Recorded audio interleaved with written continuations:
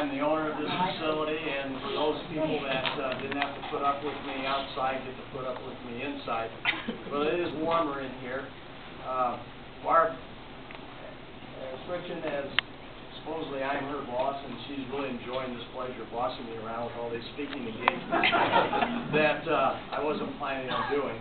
But as I mentioned outside, we're really happy to start this project in Sigourney of our assisted living, which is again a 25-unit independent assisted living facility.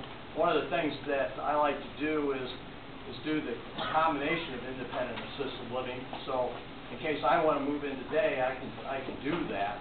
And then if I need some assistance with my medication or finding my socks, then I can ask for that assistance. And then as I become more involved in further assistance, and if I need some extra care, I can have Barb and her wonderful staff help me out over here, and then I can go back to the independent assisted living. So that's kind of the concept that I like to do. And frankly, again, it's going to be a two-story project, as you can tell, and it's 25 independent assisted living units, and there will be 5 rehab suites. And the purpose of the rehab suite is for those of us that like to go out jogging with several dogs and end up tripping and breaking our hips.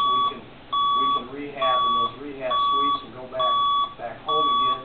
Either have a private suite or have it as a semi-suite, but they'll be large rooms, and they'll be really geared for either for short-term stays. And then we also are bringing the laundry upstairs, since it's currently been in the basement for the life of the building, and that'll be easier on everybody. And then we'll have a gorgeous spa down there and so forth. But you've got to give the credit to your administrator here, Barb Richin, because she's the one that also told me that I was going to be building this project here. Go ahead, Dee. Thank you very much.